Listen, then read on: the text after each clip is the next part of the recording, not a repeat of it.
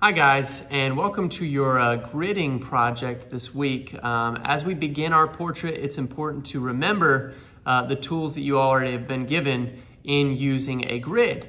Now, there's a few things you really need to pay attention to in this assignment, and yes, this is your only assignment for this week, so good luck.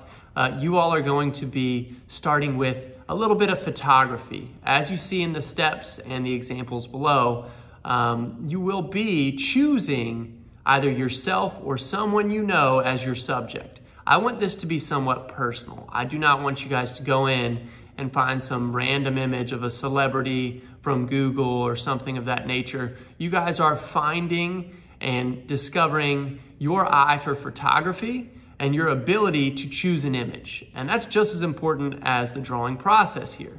So what I'd like you all to do is to think a little bit on the front end of this project on who you want to photograph, whether that's yourself or someone you know. Secondly, set the stage. You're gonna go ahead and find a light source, whether that's a lamp. As you can see, I have a lamp here.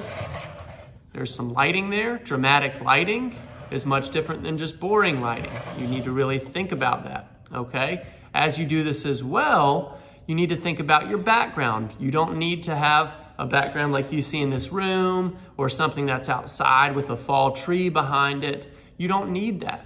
What you need is you need to really think about a bland, flat, neutral background. So I took my photographs, as you see in this assignment, on just a very plain wall, okay? Almost like a mug shot, okay?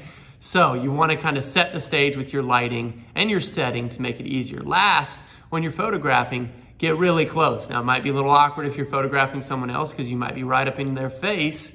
However, you need to see that detail and you need to focus on what's here, not what's here, okay? You don't need to look at the entire body, torso, background.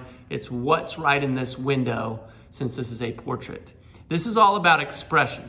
So there are lots of different types of expressions that you guys can explore, you know, whether you're photographing yourself or someone else, whether that's surprise, shock, awe, joy, you know, anger, aggression, all types of different emotions that should be very dramatized in your photograph. There should not be any form of kind of uncertainty or guessing like, oh, I think that they might be happy in that photograph. That means it's not the photograph you need to be choosing to draw. It needs to be very, very dramatic, as you see below in the examples, okay? So please make sure that you all are setting the stage and getting things set up properly.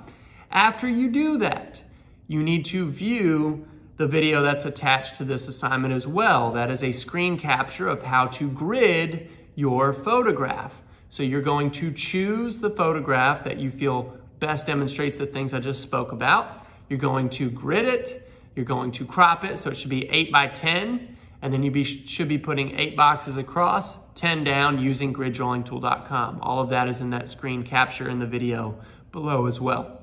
Okay? Now last, as you begin to draw, this is only about contours, okay? You're gonna have a large sheet of paper, you know, with your grid. Now it's hard to see these grid lines. Gotta come in really tight and you can kind of see them just slightly. Believe it or not, there's 8 by 10, and that's a good thing that you cannot see the grid marks. They should be so light that you can barely see them because we're gonna erase these grids at the end and they're in pencil.